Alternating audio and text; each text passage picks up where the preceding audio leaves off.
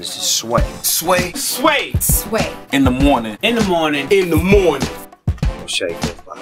Wake your fuck ass up. That crust out your eyes. You have to try. No. You have to go.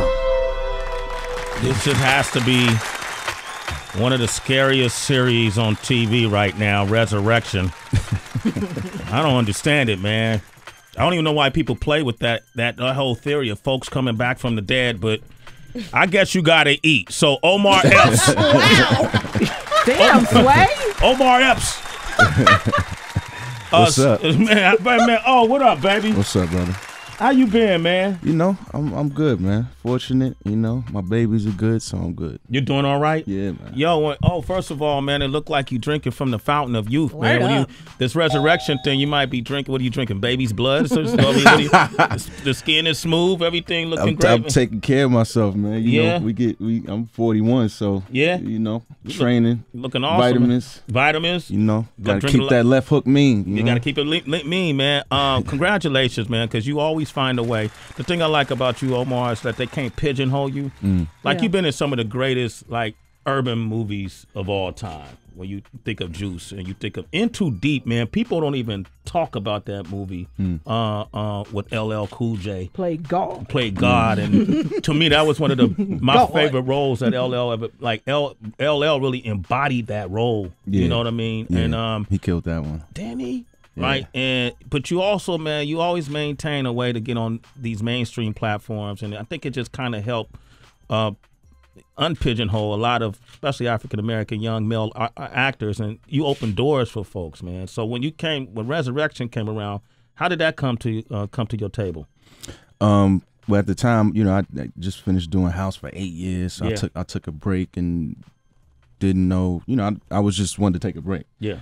And then I started reading stuff that was out there, and I probably read like 30, 40, you know, TV shows that some of them are on the air now, some of them are not. And that one, for me, just stuck out. You know, the same way House stuck out. Yeah. You know what I mean? And it was just, for me, it's more about the challenge. It's not like, oh, yeah, it's going to be a hit show. It's just like I come from a creative standpoint where I you know, connect to the material on a creative level because I feel like the story's universal. Yeah. Like, it don't matter where you come from, you know, your ethnicity, all of those, whatever you believe in, none of that matters. Like, life and death is the thing that really connects us as human beings because we've all dealt with loss, you know, or family members or whatever. So exploring that's how I connected to it, you know, on a creative level.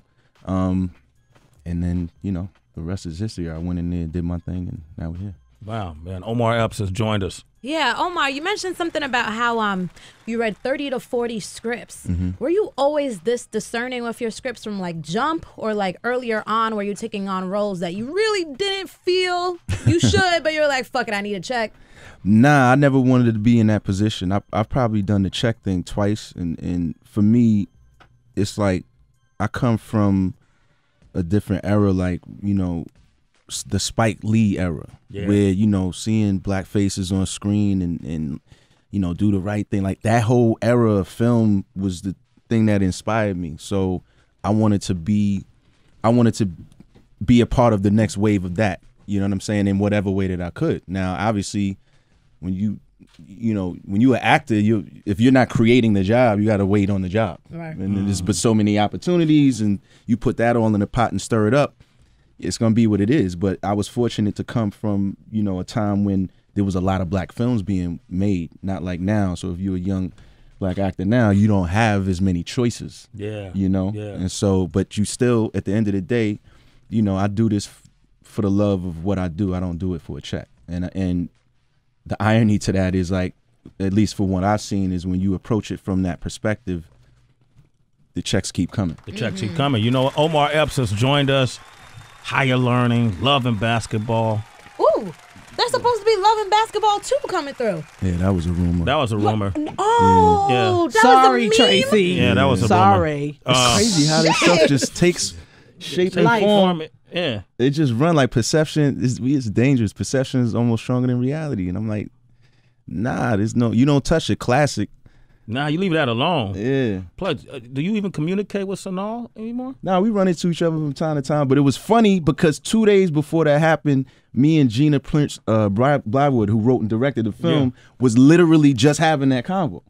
Literally like, yeah, but you know, we shouldn't touch that. If we're gonna do, we would just in our own zone, and then 2 days later, that's all over the internet. The web, and it's yeah, you know, I had a problem with you, Omar, for a brief moment, and I want to talk about that up next. You bringing that up? I got to. I got to keep it real with man. You got to, because we never got a chance to mash this out. Right. So we gonna mash this out on the air for the first time ever.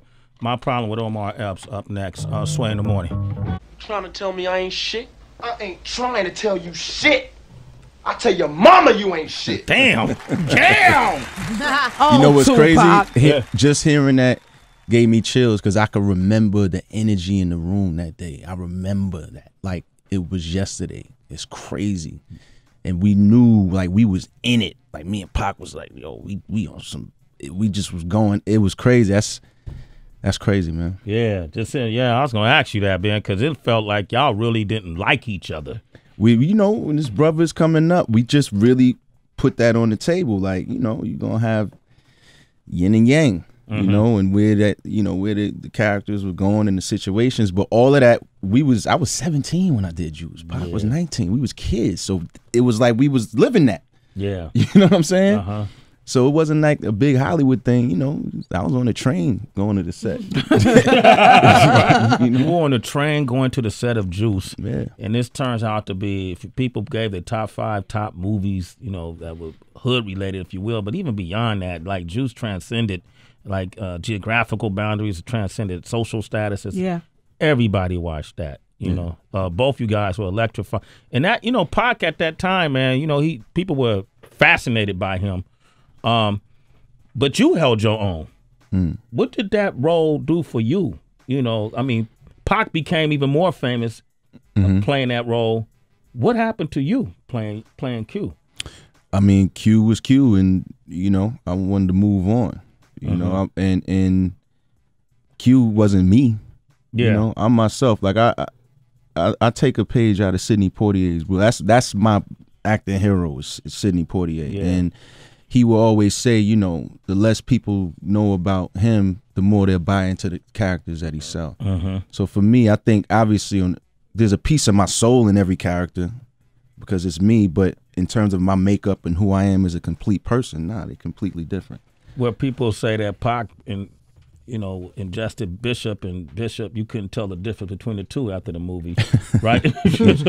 Right. But Pac was an ill dude, man. You've been around. Like Pac had many different layers. Yeah. You know, but like anybody else, it was the mood. You know, we could be in that mood, but then Pac could be around a whole different type of crowd. Yeah. Like, you know what I mean? And I see, and the way that we herald them, and you know, certain moves that he was making towards the end, he kind of got pigeonholed as that guy. But Pac was very charismatic, way smarter than what he got credit for. I always tell people how smart he was. Pac was mad smart. You know? and young.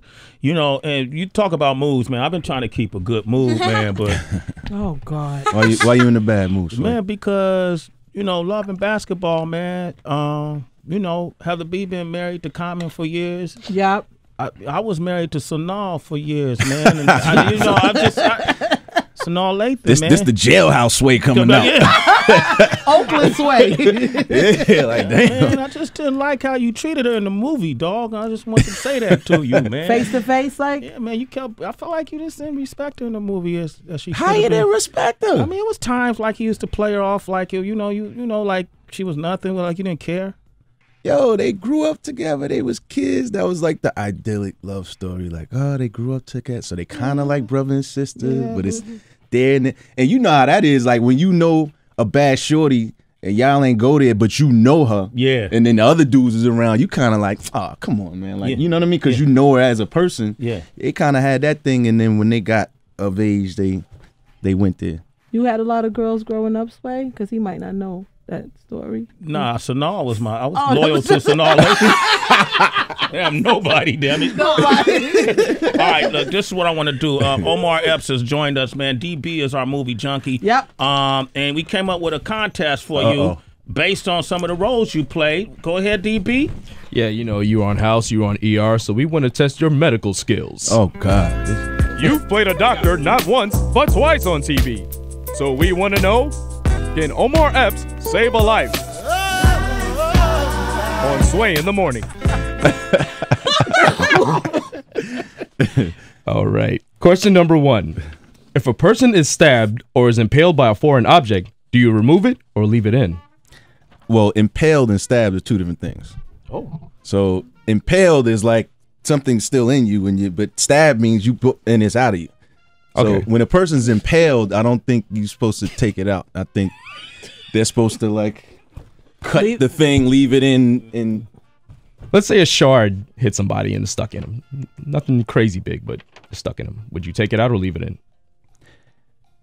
I think most people would immediately take it out. It's not what you're supposed to do. Right. Oh. You're supposed to leave it in. Exactly. Right. So he broke down your question Yeah. and confused you. Yeah, I don't even know. I already answered the question. He answered the question and he didn't want to take your answer. So Nah, you're supposed to leave it in. You're right. Okay. All right, Omar, you got it right. Okay. Maybe That's look what she stupid said. and shit. But that's cool. Question number 2. If someone is bleeding badly and you have no medical training, do you apply a tourniquet or no? And you have no medical. I don't think you need medical training to apply a tourniquet. What's that?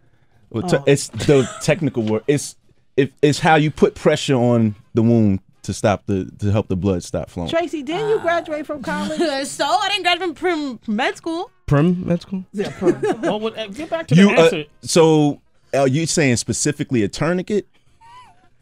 Like specifically? Yeah. Would you make one or no? I think you can. Yeah, you could just rip off some piece of clothing And apply pressure. and apply pressure. If you have no medical training, you're not supposed to do that. See, Heather? See, Well, Heather? if somebody was hurt in front of me, they fucking dead. Because that's just it. That's too much. All right, give him one more. You know what it is? I think that was a technicality. if you don't have it. yeah. Omar breaking this shit down. But Too go ahead. much. No, like, you're ruining the game. Like, son, come on, son. I did this medical shit for 8 years, man. All right, give him one more. All right. If someone has an allergic reaction, what is the name of the auto-injector pen that can help save them? 1, adrenaline. 2, epinephrine. Or C, Epinephrine. yeah, No, whatever, you know dude. what? It's over. Is that what you meant, sir? It's the last time I do a quiz, damn it. Wow.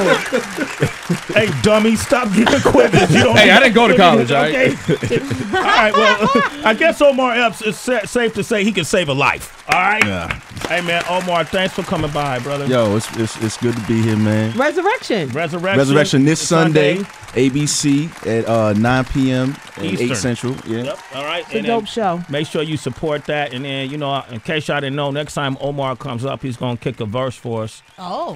We already world premiered the track. You want to talk about this song real quick? Oh, this the joint? Yeah, man. It's my brother Sai, Papoose. You know, did it for the borough, did it for the coaches. Called Sinner's Prayer. Here it is. It's Sway in the Morning, only on Shade 45.